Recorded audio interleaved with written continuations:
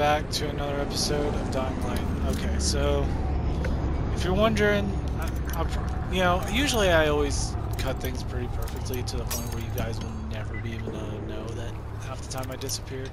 Sometimes I'm lazy and it's pretty obvious, but usually I always try to make sure it's not obvious at all. But in the last episode, I had to go deal with a situation. We've been getting like a bear problem right now, where it's been like coming in and stealing our trash.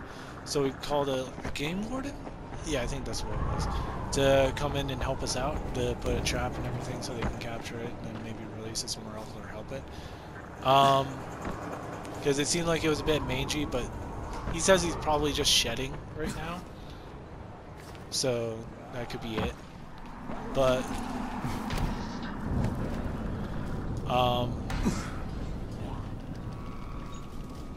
wasn't expecting that.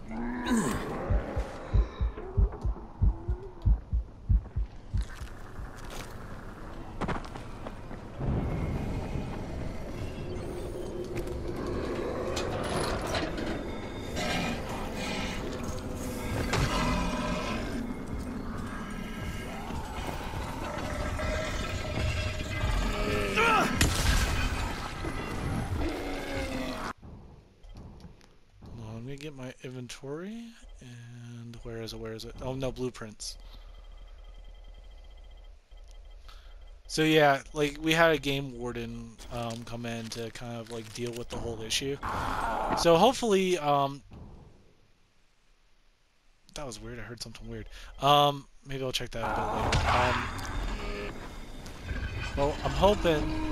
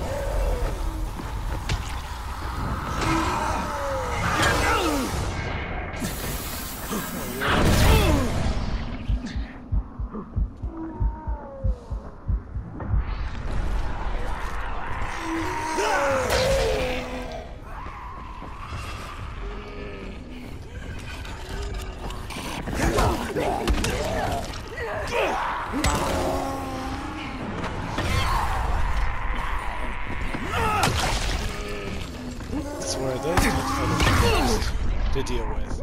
The freaking sprinters. Just more are coming! What the frick? I turned on the fence just to deal with this issue. Oh my gosh, there's so many. They're starting to overwhelm me. I'm going to die.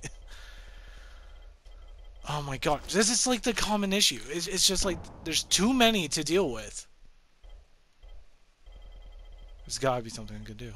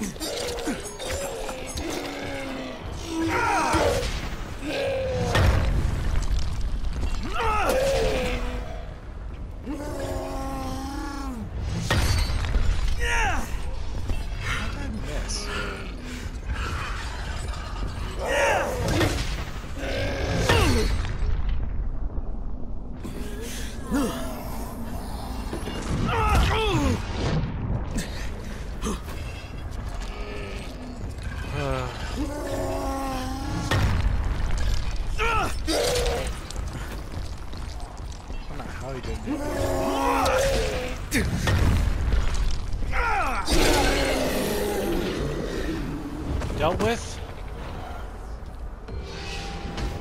Dealt with, okay. Now it should be safe in here. I thought turning on that would like stop like anything else from coming in. I'm kind of annoyed that wasn't the case.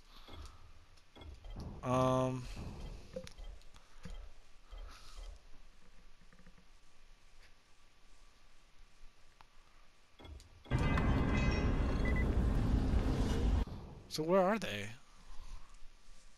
I can catch them by surprise. Where are they in the slabs, though? But yeah. The worst part is we have, like, 2 dogs. One of them, oh my gosh, thank goodness, is so quiet and nice. The other one, I probably complained about before. Actually, yeah, I have. Back in Bloodborne. Just super noisy. We've tried a lot of ways to try to deal with it, but not a lot of them really stick.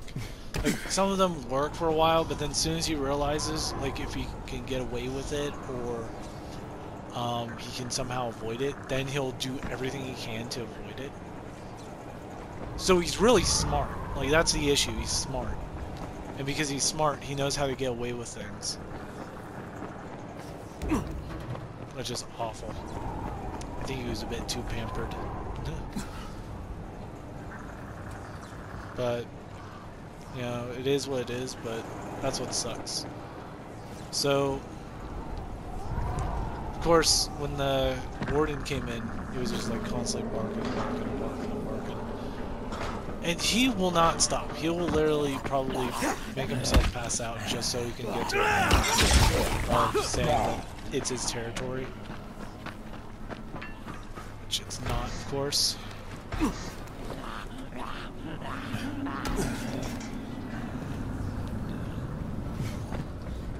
It was awesome when the dude finally left. Not that he left, and yeah, awesome that he came out. It was awesome whenever he left, you know, the dog finally just like, no what, I give up. I'm sitting down. It's like, can you give up like, I don't know, like 5 minutes ago? You know, for my ears. I basically treated him like a horse, and, you know, it did work, you know, by like trying to soothe him. And like, shh, whoa, calm down. If you're wondering how that possibly even could work, it did. Screw you. It did work. Got him to shut up for a bit.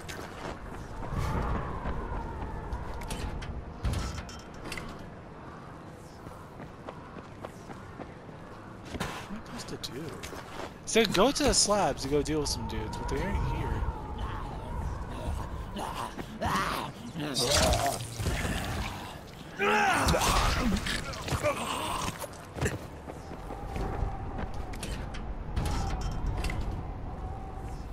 Freaking kidding me?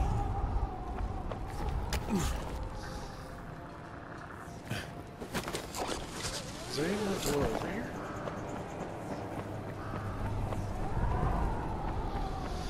But yeah, we have now like a bear trap now, and I'm hoping that they'll capture it and they can deal with it. I'm hoping it'll be okay. Because yeah, even though it is being quite annoying, I still don't want any harm to come to the animal. Because, you know, it's just going by and living. So hopefully we can, if it does work and it don't come back, sweet. But hopefully we can figure out a way to keep it to keep coming back if so, or any other animals by that nature. Because again, they're just living animals, just having a life.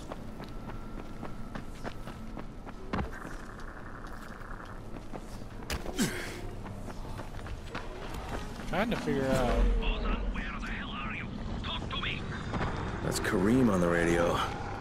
Hamdi, answer me. What's going on out there?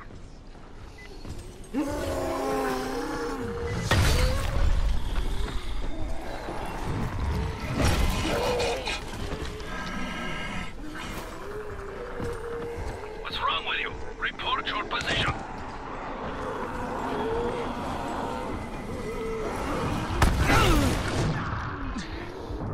I'm feeling this was going to be annoying.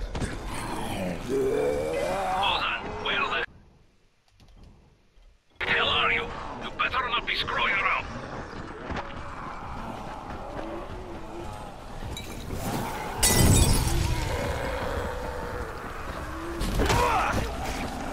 Wow, that's the most major lag I've gotten yet.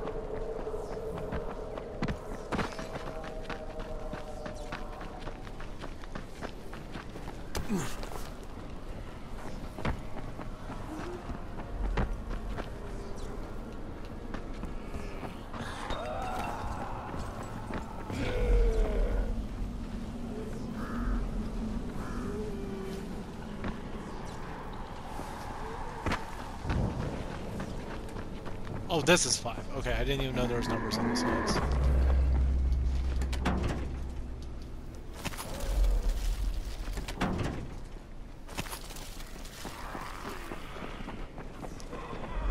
We just need to find the basement. Ah, jeez. I was about to say anyway.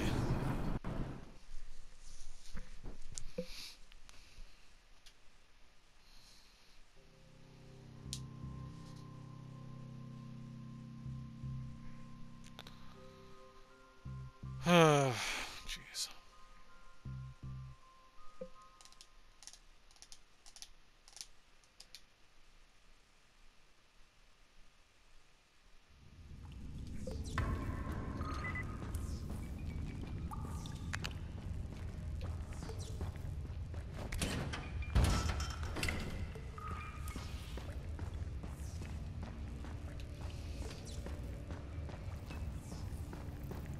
What the frick is this part of an apartment? Damn.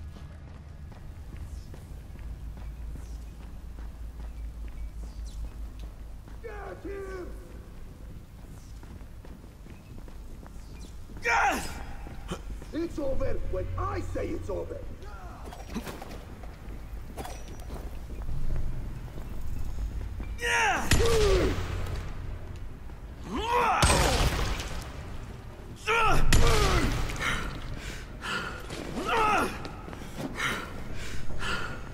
Oh, another one.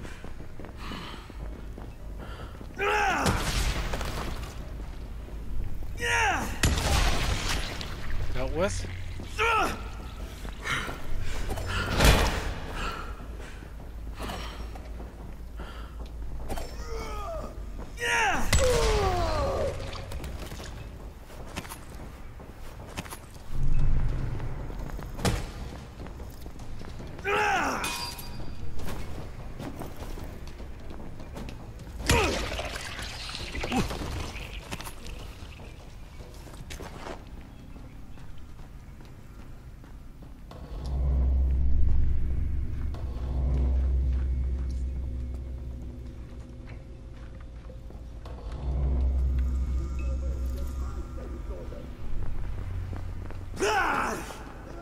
Four dudes. All right. Good one.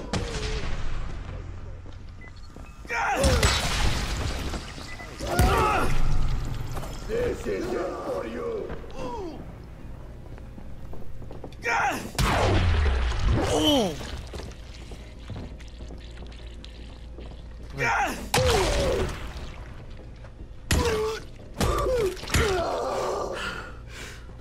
There's one more.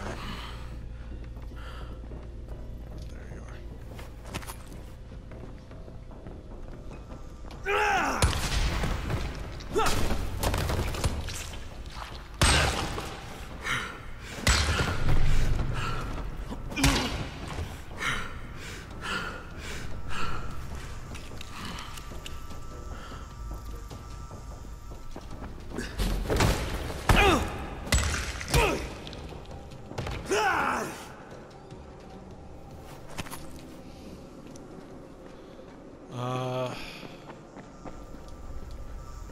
said they cut the power to the elevator just in case. So I'm guessing that won't work.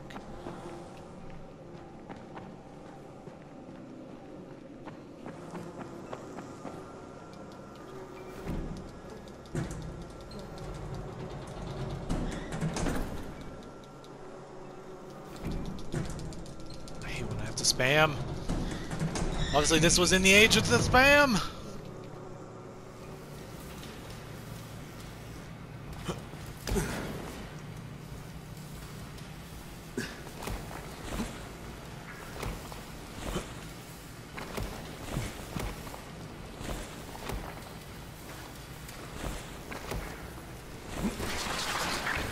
Why? Well, now I know I can't do that.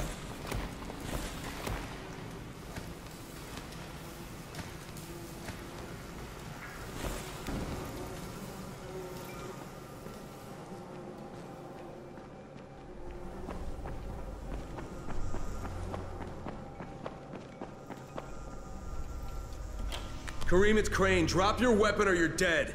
What the hell's your problem? This doesn't concern you. Sorry, Kareem, but Errol Hassani is my concern. You're working for him? You're a fool. I was his bodyguard, okay? After everything got fucked up and they built the wall, we got overrun. He got bitten on the leg. I took him to Randall, the only doctor I knew in the slums, and we cut it off. Clean. It was the only way. He would have turned if we hadn't done it. But the stubborn bastard never forgave us. So, we parted ways. So why are you trying to track him down now? Early on, the authorities evacuated all the political bigwigs out of the zone. Errol told us there was a chopper on the way to take us out with him. Then he got bitten. And with all the shit that happened after that, we missed the flight. But after you turned on the transmitter, we heard Errol asking for evac. And a couple of days ago, somebody responded. From outside. The old bastard's got a flight out, and I want a seat on it. All right, what about Rice? Does he care about this guy? Not a rat's ass. This was my business. I just want to get out of Haran. Yeah, well, looks like you won't be making that flight, huh? That had already dawned on me. But I'd like to walk out of here. Look, if I see you again, I'm gonna assume the worst. You got it? Fair enough. Good luck, Crane. You're going to need it.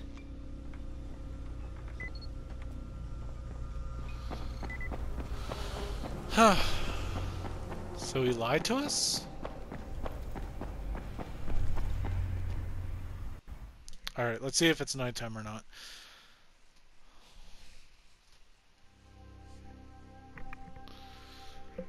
One thing I know for sure, because anytime I tell a story about like what's going on outside, I always feel like I do a bad job, and I always worry that because I suck at telling stuff, always sounds a lot worse than it is.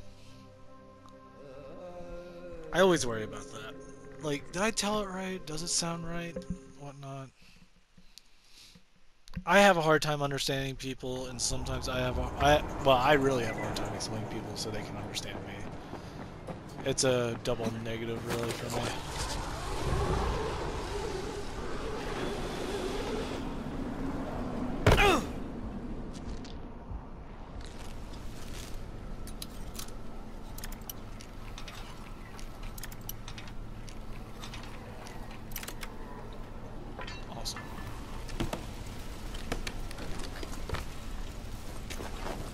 I'm surprised it hasn't gotten dark yet. I'm hoping I'm not supposed to be there just for it to start. I'd be annoyed if so. Because they could have stated that.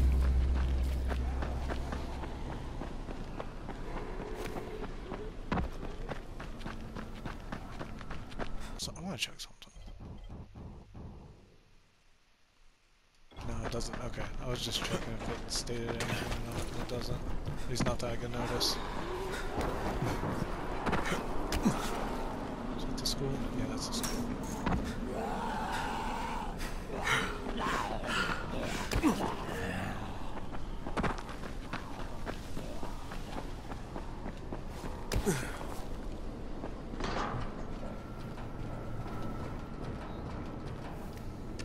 What's in here?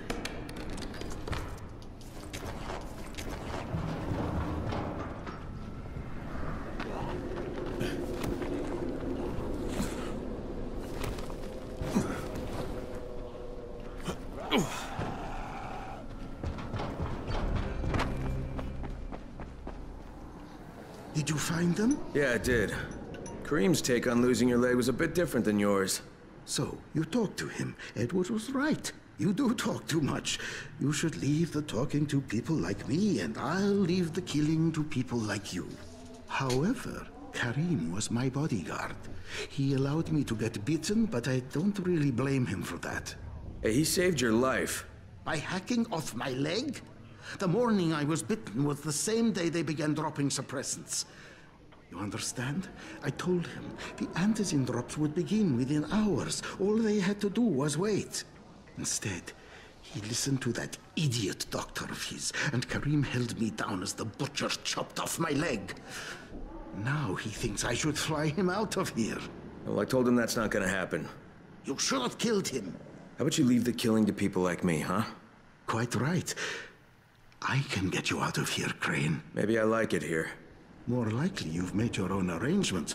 Well, They won't work. You've been bitten. I can see it in your eyes. You'll never get past the NCOR quarantine. Past what? You see, you have no idea what's going on in the real world. Whoever you think you know, they're not political, and that's the only thing that's going to work now. You don't believe me? Then think of it as an ace up your sleeve, a backup plan. In case you haven't noticed, things don't always work out the way they're supposed to in this town. All right, if I'm interested, what happens next? 2 things. The first is we need to paint some markers on the rooftop. There's no paint around here, so you'll have to go out and find some. And the second thing is, well, let's just say you'll be leaving here in a better way than when you arrived. Now, go find some paint. There's a construction.